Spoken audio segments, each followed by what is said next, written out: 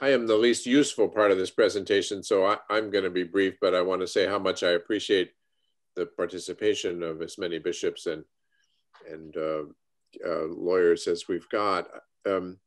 Since 2002, when I was in Boston and things were blowing up there, the church has taken what I think are the right steps to address the sexual abuse crisis. It's been really painful and it's not over. We'll continue to deal with the long-term effects for many years.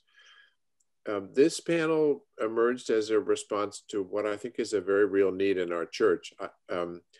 I had a conference of this kind back in 2003 at Boston College when it was just beginning and the first bankruptcy, diocesan bankruptcy, had occurred.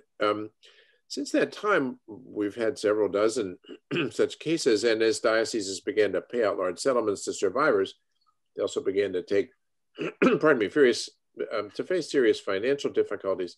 At the same time, they have rightly worried about a fair distribution of their available assets to more than just the first few claimants who had the most assertive lawyers.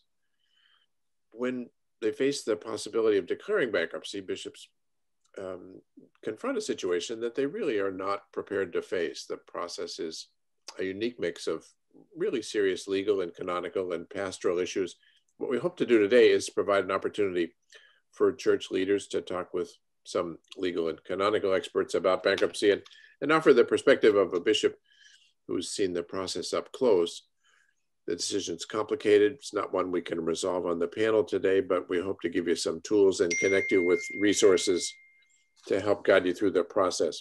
So let me thank Steve Payne, the Dean of the Columbus School of Law, for putting this panel together. Thanks to Stephen White and Sarah Perler of the Catholic Project for their work. I think it's a real example of how laity and clergy can work together.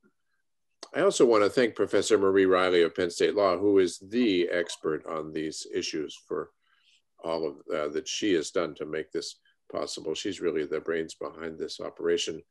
And Archbishop Hebda of St. Paul in Minneapolis and his lawyer, Brian Wenger, who will share their experience of the bankruptcy process in their archdiocese, and Bishop Robert Deeley, chairman of the USCCB's Committee on Canonical Affairs and Church Governance. So this is the first of what I hope will be a series of panels for our church leaders on a range of issues, and let us know if you think they'd be helpful. But thank you again for joining us.